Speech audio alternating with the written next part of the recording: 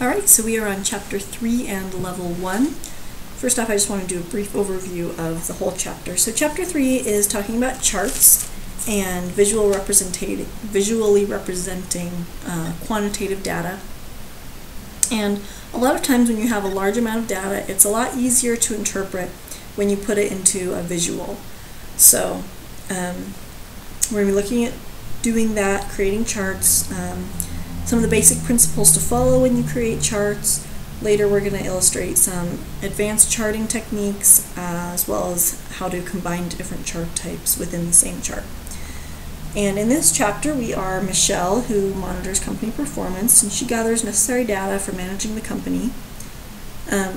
Right now she's getting ready to prepare a report and presentation on the company's performance compared to other industry competitors. And so she's gathering information from each of the 3 divisions in the company, as well as on the stock in the stock market, the company's stock. Okay, so that's kind of what we're going to be doing this chapter. Level 1 starts on page 156 of your text.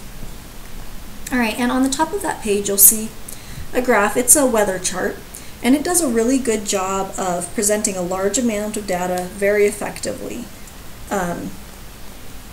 It really does a good job of that. A good chart is going to successfully organize a large collection of data and make comparisons with the data as well as telling a story. Alright? And here I have a chart. This is consumer purchases for the zone, and this is, you look at it, it's difficult to kind of tell what it's saying. It's cluttered. There's a lot of redundant information, etc., etc. A lot of chart elements. This is kind of an example of what not to do with a chart. Okay. Graphing excellence depends on the clarity of the information that's being presented.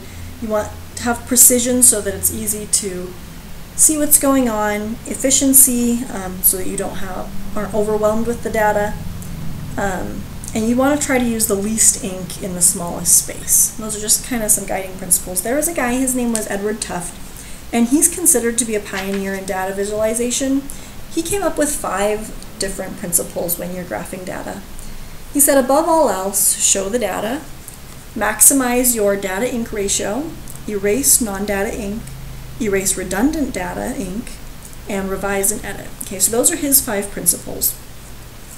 And basically what those boil down to is that everything on a chart needs to have a reason for being there. So you need to have ink obviously devoted to displaying the data, and that needs to be the main use of anything on your chart, is displaying the data. You need to avoid in general anything that decorates rather than informs. There's a place for that, but in general, and you don't want to repeat information. You want to not be redundant. You can always continue to improve your charts, so continue to look at them, revise and edit. Obviously, you want to make sure that you're getting your intended message across. So continue to always consider what your intended message is, because a positive feature in one chart may be a negative in another because it doesn't support what you're trying to get across or what you're trying to illustrate, all right, with your chart. And the purpose of formatting in charts is to make them easier to understand. So too little formatting could leave the data ambiguous so that someone doesn't really get what you're trying to say, but too much will take away so that that's what they're just noticing the formatting rather than noticing the data. All right, so over here, scrolling over, is the same data that I used in this chart has been used to make this chart as well, and this is just a better chart for the data. It's clean, it's crisp, it's easy to see what's going on with the data and what's being presented. You can easily see the trends over time. It's got these data markers which do a really good job of being able, it's easy to see what year you're looking at, and just single grid lines that make it easy to determine where the numbers are falling. Alright, so this is an example of a good chart that's been done out of the same data. Alright. So now that we've illustrated that, I am on page 159 of your text. So we want to do a little bit with sparklines. They're a way that we can turn raw data into information and into a decently meaningful visual display, which is important. And one of the things when we're looking to turn data into a graphic is we want to make sure we're effectively conveying the significance that's hidden in these data sets. All right. Sometimes doing this can help us uncover relationships or trends that we wouldn't have seen otherwise. All right, and this enables us to make better and more productive decisions about our data. This brings us back to Michelle, and so she's got this data here. She needs to organize and analyze it. And she's going to add sparklines to each row and each column of this data to kind of show a quick comparison over the last 8 years of what is going on in these different areas. All right, so sparklines are really easy. You just highlight your data, hit this Insert tab. There's a sparklines group over here. And choose your sparklines, and you just can choose where you want to put them. You can even put them underneath your numbers if you want to. I like to put them in their own cells personally, so this gives us a kind of a brief visual of what the data is doing each year. We've got our equipment, our footwear, and our apparel here you can see. And as we go, our footwear is gaining ground here. Here it passes equipment falls off, and here our apparel starts coming up. All right, so that kind of gives us a little bit of an idea of what's going on in the company. Now I'm going to insert some for each category here. All right, so we can kind of see the same trend here, that equipment is doing well, but it's falling off in recent years. Footwear is gaining ground, and so is apparel. So this gives us a little bit of an idea of what's going on, but the lack of a common axis here on these ones, I mean, it's hard to see how much it's come up, because apparel looks like it's coming up really high, but if we look at these ones, not really. So our common axis, the lack of a common axis here could make these a little bit confusing. So they're really not giving us enough detail for what we are looking for here. So now what we want to do is create a chart that kind of helps us examine this data further. All right, so I'm going to select it out. Notice when I did the sparklines, I only selected the data. When you insert a chart, you want to make sure you get your labels as well. So I've got these labels up here, my years, as well as these labels down here. All right, and if you go to the Insert tab and the charts, you have this Recommended Charts button, which is really awesome. These are the charts that Excel thinks would best visualize the data that you have selected. Okay, so, and it gives you a live preview of each one. Excuse me, so let's go ahead and start with the line chart. All right, so this chart does pretty good, oh, excuse me, I have the hiccups, showing us the data, and it's showing us the trend in each category. So I've got my equipment here, and I can see the trend that it's doing well, and it's sort of dropping off in the last few years. Let's go ahead and create a column chart from the same data so we can compare it side by side.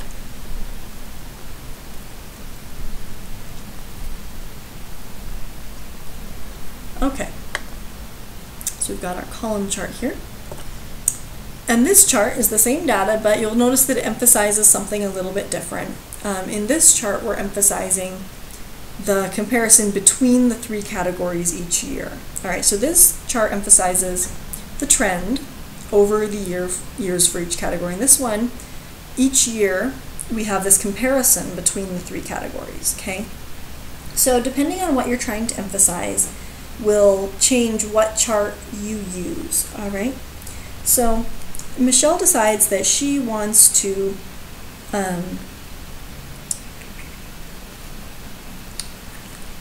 keep, let's see, which one does she keep? She keeps the line, or she keeps the column chart is the one she decides on, it looks like. So we're going to work with the column chart a little bit, okay? So I'm just going to delete this one. Actually, I'm going to use this one to illustrate some stuff before I actually get rid of it. So, but first, before I do that, I want to just hit briefly, choosing the right chart type to represent your data can be a little challenging. There are 10 chart types in Excel and 53 subtypes, so there's a lot to choose from, and it can be a little overwhelming sometimes. charts can display a combination of both numeric and category data. So like in this chart, this is considered numeric, and these years are considered category, even though they're numbers. It's a year, not an actual number of anything. So this is considered category data. And when you create a chart, you're going to need at least one numeric set of data and one categoric set of data. There are a couple chart types that require two kinds of numeric data rather than category data. The main one is a scatter chart, and I'm going to show that to you here in just a sec. There's a table on page 163 and 164 of your text that goes over the different chart types in Excel and when you would choose one versus another. You can also place a chart on a separate chart sheet. So in some of your projects, it's going to ask you to do that, and so I want to show you what that is. If you have your chart selected, you can hit this Move Chart button. And when your object is in, that's called embedding it in a data sheet, all right, is what that means. It's embedding it in a worksheet. If you want to put it on a chart sheet, if that is what is specified, you need to click this new button, New Sheet button, and hit the OK button. All right, and that'll move your chart to its very own sheet with nothing else in it. You'll notice there are no cells here for me to enter data in. Okay, that's because this is considered a chart sheet, not a worksheet. Okay, and this is important because it comes into play mostly when you are trying to print your workbooks, but it is important, so just make sure when you see that, this is what you're doing. All right, this is a chart sheet. I want to show you a scatter chart. We don't really go over these in this chapter. A scatter chart requires two types of numeric data. So on this chart, you'll see that these numbers here are not being treated as years, they're being treated as numbers, okay? And because of that, Excel adds a buffer here. It adds the next number in the series, 2008, and then over here 2017. So there's this buffer here so that it's easier to see where your data is falling. And so this is a scatter chart and how that works. All right, so it's a numeric data series here and a numeric data series here. And I just wanted to show you that.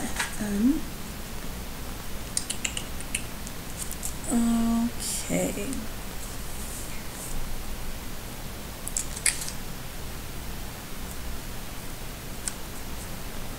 So I don't think I really need to go into that whole. If you want to know more about scatter charts, Excel talks, or the book talks about them on page 165 and 166 of the text.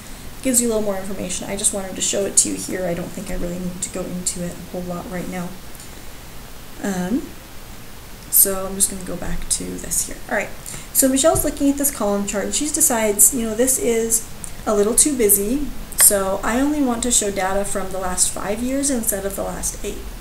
So you can click this filter button here, and this shows you everything that is going on in your chart. And she only wants the last 5 years, so here's 1, 2, 3, 4, 5. We are going to deselect these right here. And if you hit the apply button, now we've only got 5 years in our chart instead of 8. All right, so that makes it a little bit less busy. Okay, so by default, the data in a chart is displayed by rows, and what I mean by that is that you'll see my legend down here. I have equipment, footwear, and apparel. And over here you see that equipment, footwear, and apparel are the rows in my data. All right, I can go up here and on my Design Chart Tools Design tab, if you hit this Switch Row Column button, it'll change that. And now you'll notice my legend is my years, which are my columns. So now each column represents a year of time. And so this is my equipment now. I can see the trend in equipment over the years, and I can see the trend in footwear over the last 5 years, and for apparel, etc. Okay, and so this is just the reason for that is you can illustrate different trends and highlight different comparisons depending on what you're looking for. So you can, you can just change how you display your data, whether you do it by row or column. All right, so that tool is there. Okay, so I'm on page 168, and it says that Michelle's more interested in the amount of each year's sales of equipment, so she's going to keep this and plot it by column. All right, and Excel offers a lot of formatting display options for changing the layout of your chart elements. So we want to do a few things to this chart just to make it look a little nicer. I want to give it a chart title here. And I'm going to call this Consumer Purchases. Consumer Purchases. Okay. And let's see. It looks like our numbers here might be interpreted as quantities instead of sales, so I really want to make this clear what this is indicating. So I'm going to double click that. And over here we have all sorts of different options for what to do with our charts. And if I scroll down, you'll see number down here. And you can just play around in these. There's so much different stuff you can do with charts. We are not going to hit everything in this chapter. The more you use this stuff, the more you'll know how to get there. But there's so much that sometimes when I'm trying to do something with a chart, I use this stuff all the time, and I still have to search for something every now and again. Because depending on what you're clicked on or where you're at, there's just so many different options. So for numbers here, I want to call it currency. Make that look like a number. And then I'm going to get rid of that again. Oh, and the way I made that come up, if you double click on any element of your chart, the appropriate help box will appear over here. So I double clicked here on a data series, and you'll notice here it came up with format data series. Okay, if I double click up here, it'll say format chart title, and it'll give me all the chart title options. Okay, so anything you want to do with your chart, you just double click on that piece, you'll get that help window that opens up over there. All right, and so now I want to add axis titles here. So click on that, and you'll notice that they appear here and here. And I'm just going to double click inside this one. When you get the dotted lines is when you can edit inside these titles. I'm going to call this in millions. So okay, and then just click off. We'll save that. All right. Added my axis titles and call this one sporting goods. All right, so that looks pretty nice. I've got good stuff going on. And I want to talk a little bit about area charts now. On page 170, it goes over them. An area chart combines the features of a line chart with the features of a bar or column chart. All right, let's just go ahead and do one to illustrate.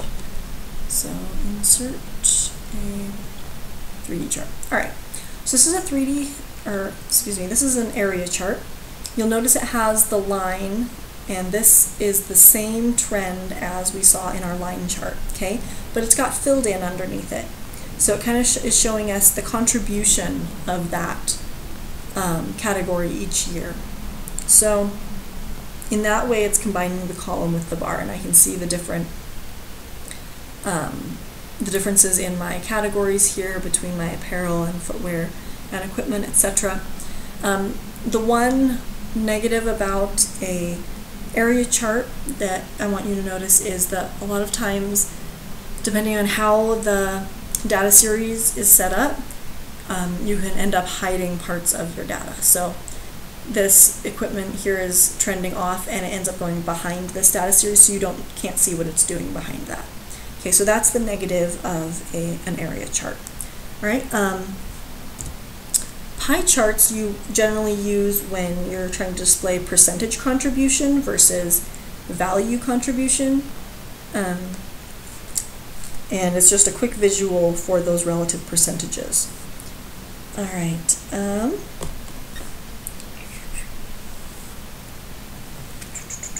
So it looks like Michelle is happy with this column chart here.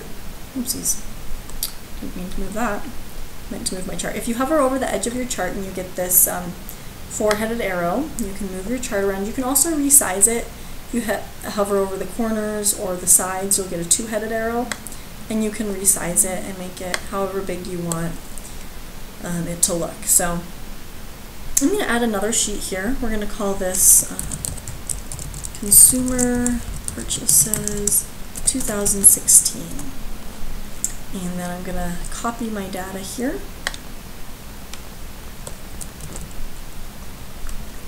And go ahead and just paste it. Alright, so now what we want to do is kind of make a percentage comparison in the data for 2016, the most recent year that we have sales numbers for, and kind of see what's going on in this year. So I'm going to select this data here, and I'm going to hold down the control button and select my data labels here, and then insert a pie chart. Okay, so I have a little pie chart here. It's not very interesting, and it shows me the data, but it doesn't do much for me visually. Okay, so I want to make it look a little nicer and be a little more appealing to the viewer. First, I want you to notice I've got my 3 different categories here and my 3 different labels here. It's important when you are creating a pie chart, make sure you select the same number of rows of data as you do categories. Okay, if they're off, Excel will create too many data points and it'll mess stuff up, so just be aware of that. Alright, so I'm just going to show you a little bit of how you can play with charts with this pie chart. Whenever you're clicked in a chart, you'll have these 2 extra tabs appear up here, Design Chart, your Design tab and your Format tab under Chart Tools. And the Design tab is more of, has to do with your data and what your data is doing, and the Format has to do with your look of your chart. Okay, and then that's in addition to whatever you click on and you get this stuff over here. Alright, so when I say there's a lot you can do with charts, there's a lot you can do with charts. Alright, so I'm going to change this to a 3D pie chart. Make it a little fancier. And so it's got a little bit of rotation down here, but I want to give it a little bit more. I'm just going to move this over here. So, double click my chart here. Let's see, chart options, effects. We've got 3D rotation here. And the y-axis is the horizontal axis. So I can see it's rotated quite a bit there. I'm going to make that 40 degrees. You can see that it's tipping horizontally this direction. Alright, so that looks pretty cool. We want to make our chart title. And we're going to call this 2016 Consumer Purchases. Okay, and then click off. What else do we want to do? I want to get rid of this chart legend here. I don't think we need that. That'll help it move bigger. I want category names as data labels. So I go over here and I click data labels. When you're doing your projects and it's giving you instructions, look for the keywords. So I'm on page 172 right now. It's telling me what to do with this chart. And bullet point number 4, it says includes category names and percentages as data labels. Alright? So that tells me, okay, data labels. If you go and look for category names and percentages, you are not going to find them, honey, until you find these data labels. Okay, so look for the keywords and find those, and that'll help you get to other things of the chart. Okay, so now that I have these data labels, I can double click that data label and I get this Format Data Label Options box here. But if I didn't have data labels on this, I would never be able to get here. I mean, it would, you can't get there. Okay, so be aware of that. If you are having trouble getting somewhere in your projects with your charts, Google it real quick. It's pretty easy. Excel. You'll usually end up on a Microsoft help page that'll just walk you right through what you need to do to get to what you need. So let's see, what am I doing here? Category names and this is what I want. Okay. Size alignment, label options, that's what we want. So we want category names, that gives us those equipment, footwear, apparel, etc. And we do not want the values, and we want percentages, okay? So that's looking pretty nice. And we want these to be a larger bold font. So that's our options, number, shadow, glow, soft edges, fill, border. Looking for size, alignment, text options. Here we go. So text fill, text outline.